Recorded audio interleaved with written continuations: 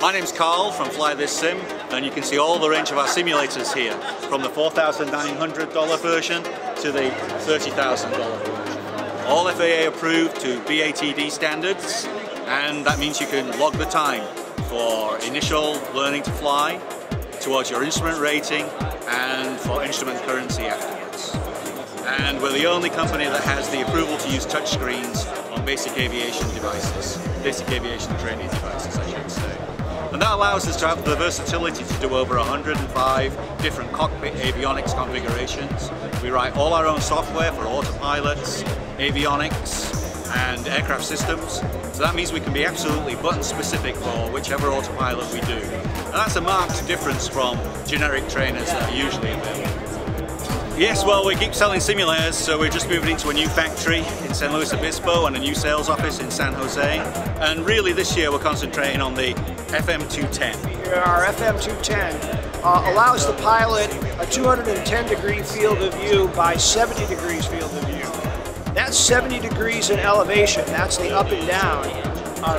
Sets us apart from everybody else, not only in field of view, but brightness. And it's really the visual perceptions that pilots use to land an airplane and do those sorts of things that they can't do because they can't reference instruments for, because they have to be looking out the window. I've been a factory instructor for Cirrus for several years now, and I found the touch trainer is actually a very good tool to introduce new Cirrus owners to the airplane. Pitch, power, trim are all pretty much equivalent to the power settings that we will use in the actual airplane. And as we move from SR20 to SR22 to the SR22 Turbo, the touch trainer follows along just fine. Clearly, you have options in terms of avionics. We do G1, G2, G3, and G5 avionics, right through the latest version of the Garmin Perspective software. The first thing you need to know about the touch trainer is it was developed by a bunch of guys that love to fly. So there was no doubt we were going to make a flight simulator that was also fun to fly. And I don't mean fun in the, fly an F-18 in afterburner mode. I mean fun in that it makes you behave as if you're flying the real thing. So all I can say about our touch trainer is if you want to fly the real airplane, that's great, but if you haven't got time, fly the touch trainer. I have flown every one of our airplanes from Cessna to Cirrus, from Beech to Piper, and including a Mitsubishi MU2, and I have never seen a system that more closely replicates the airplane than what we've got right here. We simulate Robinson 22 and 44. We're working on Robinson 66. We provide a variety of avionics panels, which is our claim to fame.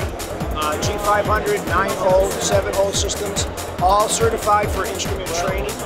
They're also SFAR 73 compliant, which means we can demonstrate mass bumping, tail rotor failures, settling under power, and all of the SFAR 73 requirements right here in the touch trainer.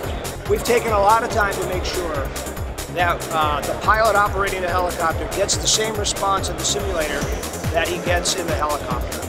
That would be my number one response to that question. The other response would be, it's a heck of a lot of fun. Compared to joystick flying, our controls feel very similar. There's a good reason for that. The collective needs to have the kind of tension that a pilot can rely on so he knows when he puts it somewhere it's going to stay there. The cyclic needs to be tensioned enough so that it holds its position, but not so loose or so tight that the pilot has to use a lot of force. I find it to be very realistic. The avionics package is done through our touchscreen technology with the same Simavio software that we've been running. And of course, I got to give a big shout out to X-Plane here. Their flight dynamics for these Robinsons have really made us look good.